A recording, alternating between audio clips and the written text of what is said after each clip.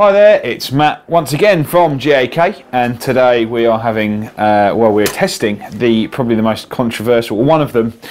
I know we did a video on it before, but the Fender Bass 6. Is it a bass? Is it a guitar? Which department should I tell my workers to put it in? It's a guitar of great debate, but either way, whether you're a bass player or a guitar player, it is an awesome bit of kit.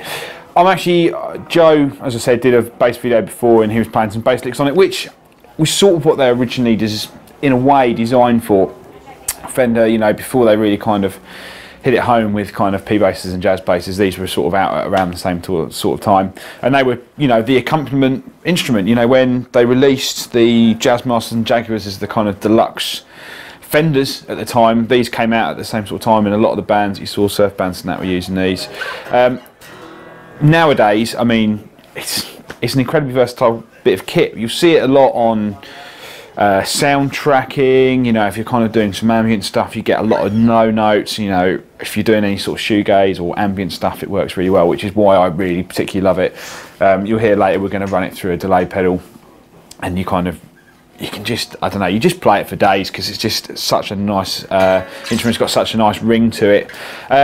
For bass players, obviously works well through a bass amp, through something nice and loud and clean, if you're kind of tracking guitar parts.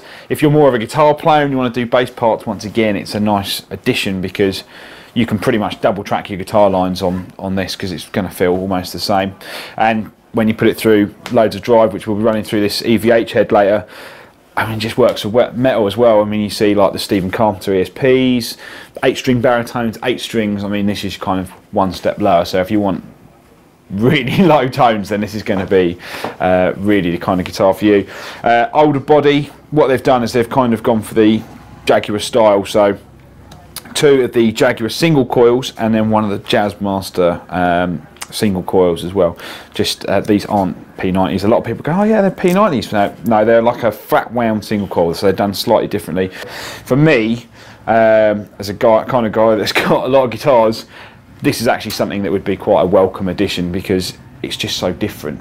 There's not a lot of companies really producing bass 6s at the moment. Strings are easy to get hold of. A lot of people are like, oh, you can't get the strings, but only Ball make a set of bass 6 strings, and obviously you can, if you wanted to, always string it up to baritone tuning as well. Just a different set of strings, so you can get them up to pitch and you can go from B to B. Obviously these are tuned a standard E to E. So what I'm going to do is I'm going to plug it in, and rather than kind of running through all the pickups and that, I'm just going to plug it in.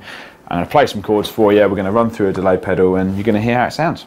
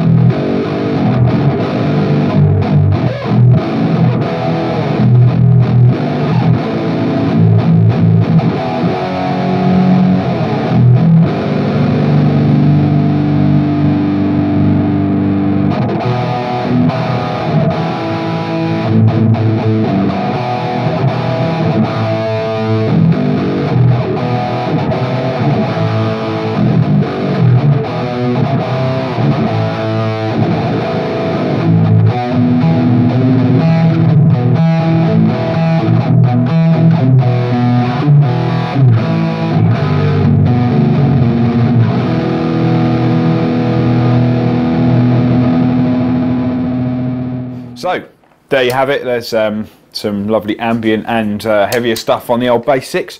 As I say, I hope you agree. We try and demo the stuff that's kind of really truly different, and now you get to see it from a guitar player's perspective. And as usual, if you've got any questions, you can always email me, once again, panning along the bottom, I'm sure. And yeah, if you want us to demo anything else, just drop us a line.